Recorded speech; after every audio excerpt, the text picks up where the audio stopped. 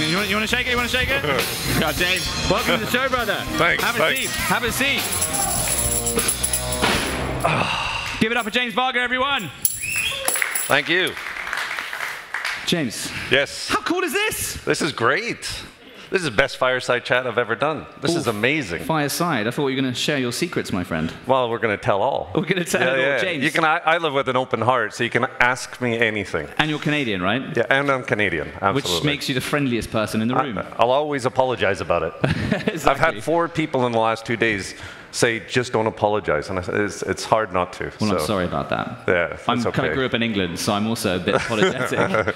But thank you for joining us. Are you based there? Where are you based? I'm based in Edinburgh, in Scotland. In Scotland? Most of the time. Like, you like the cold? Well, yeah, I grew up in the cold. I grew up in Canada, right? With Santa Claus, so, yeah. Exactly. So, the Santa Claus bit, that's an interesting one, because, James, tell us why you know Santa Claus exists. Well, you know, everyone knows Santa Claus exists, but... wait, hold on. Are there any children in the room? We're good. We're safe. Go on. So I come from a town called Cloverdale, which is just outside Vancouver in Canada. And everyone has seen Cloverdale, and everyone's seen Santa Claus, because we've all seen the commercial with Santa Claus on the back of the lorry, right? You know, Christmas is coming home. Has everyone seen that? Always Coca-Cola. Oh, no? a few nods in the room. You know, most of us seen it. Always Coca-Cola. So as the local claim to fame, that's where that was filmed. Were you the little boy in the commercial? No, I wish I was. Oh. I was a little bit old by that time. It was 1995, I think it was. I mean, the beard wasn't quite... No. I'm on my path to be Santa Claus. He really is from Cloverdale, after all. Yeah. You are an E-resident, are you not? I am. Any E-residents in the room? Raise your hand. E-residents? Because everyone's an actual resident, that's why. Oh, yeah. There's a few of us here. There's a good group of E-residents and a bunch from the UK as well. Really? Yeah. We came en masse. How many E-residents are there? Do we know the stat on There's that? about 100,000 of them. Wow. What's the largest population they come from? I think the UK is actually one of the biggest markets. Really? Yeah. Wow. What does it mean to be an E-resident, and why did you become one? So good question. So, I mean, e-residency program's been around for a long time. I think about 6 or 8 years, somewhere around there. And, you know, a lot like the commercial in Canada and Vancouver has kind of helped put Estonia on the map, which is great. For me, it was all about setting up a business here. So we're going through regulation in Estonia.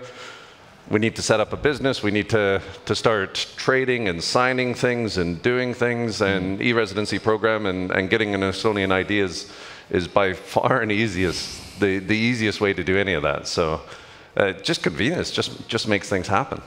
And the business side of it, because I think a lot of people become e-residents to become business owners through Estonia, right? Yeah.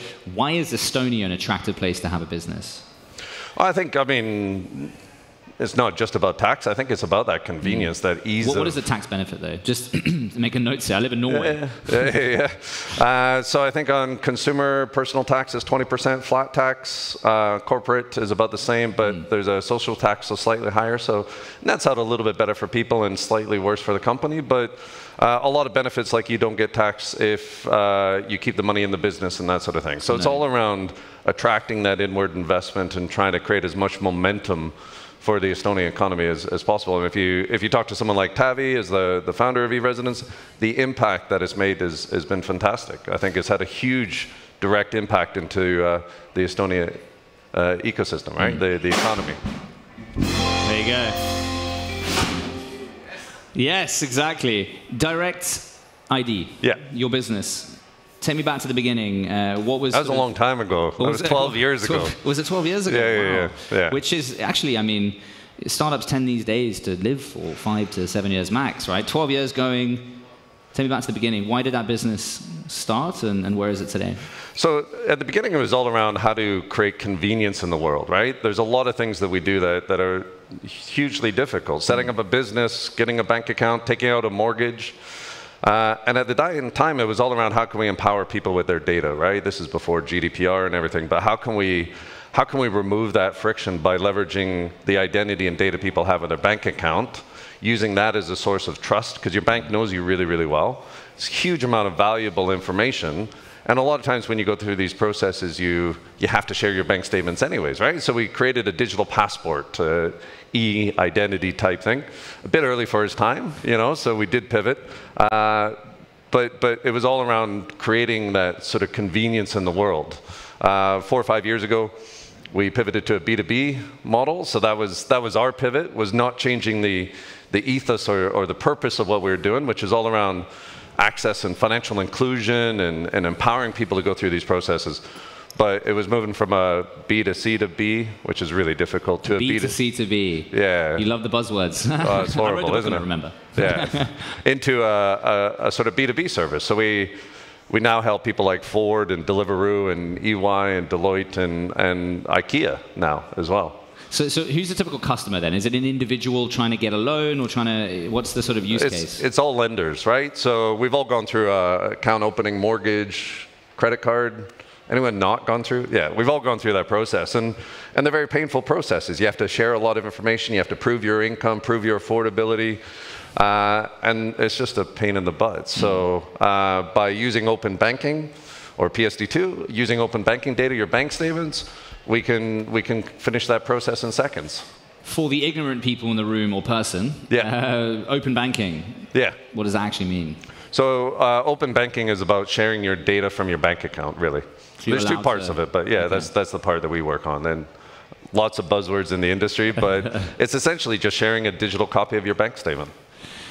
We had, Timu at the beginning of the show this morning from Ready Player Me in the metaverse space. We've had various founders, and tomorrow we'll have the same. Open banking, metaverse, avatars, crypto. I mean, are they all same of sameness, or are they completely different spaces? I think there's overlap, but yeah, fairly different most of the time. Where are you guys in that crypto space? I mean, because if we're thinking about blockchain, right? Yeah. Smart contracts. Who's heard of blockchain in the room? No one. No one. I mean, it's not a bad thing, to be honest. Who's got all their money in bitcoins? Yeah, people are staying quiet. Taxes are starting to come in now. Yeah. Blockchain, I mean, obviously it's effectively the underlying technology and ledger underneath crypto that allows people to, basically me to go, hey, I'll sell you this iPad. Yeah. It's linked in the blockchain. The chain, if you were to think about it, link gets written effectively in stone, so we can always track back, I sold you this. Now, you can create a smart contract out of this, right? Are you leveraging blockchain? We're not directly ourselves. Our customers do. Some of the companies we work with absolutely do. A long time ago, years ago, we powered most of the crypto market. So we powered. Sorry. Rewind. A few years ago, you powered most of the. Yeah, we helped people like Mt. Gox and Trade Ledger, Bitalicious, BTC Quick, all the Bitcoin companies.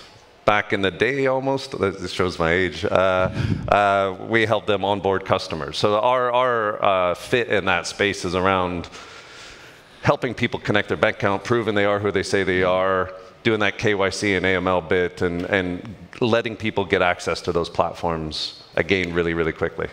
Where is your product going? Because if we have already, say I came to you and I want to, it's like a new digital credit score, basically, right? Yeah, way to look at it? We're a financially inclusive, real-time credit score. Yeah. And currently operate across over 45 countries right now. Wow. So, all those digital nomads, all those new to country. I'm from Canada, you're from South Africa. We've all gone through that pain of having to exist in order to then get access to other things, right? Yeah. So that's our purpose. That's what we're changing. Is we want to create a level playing field. We want to create a credit score that people can take with them and use wherever they need to.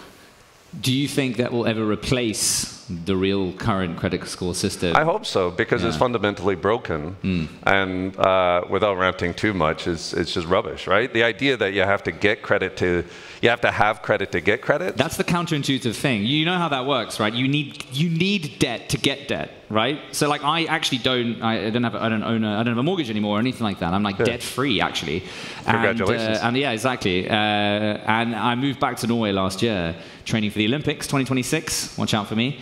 I started banking again in Norway, and I tried to apply for this credit card for Norwegian, and I got denied. Yeah. Because I've been out of the system for a bit, but that's exactly it. That's exactly it. Why should you get denied? Yeah. And there's just as many people that have never had credit that get denied, and I don't think there is the responsibility on some of those companies that there should be, right?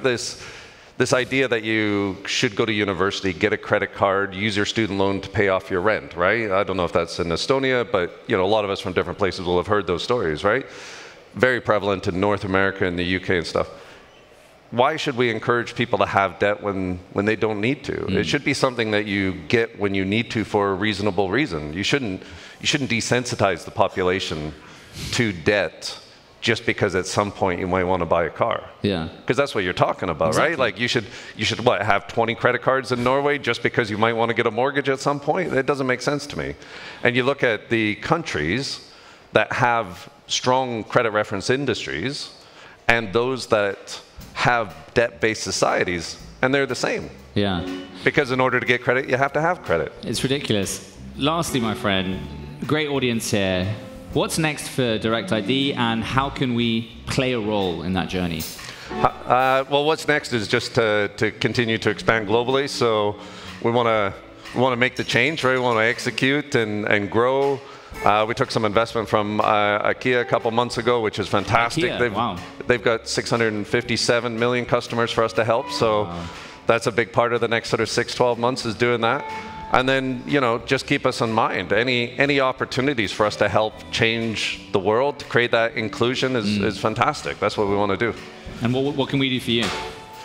Tell the world about Direct ID. How's that?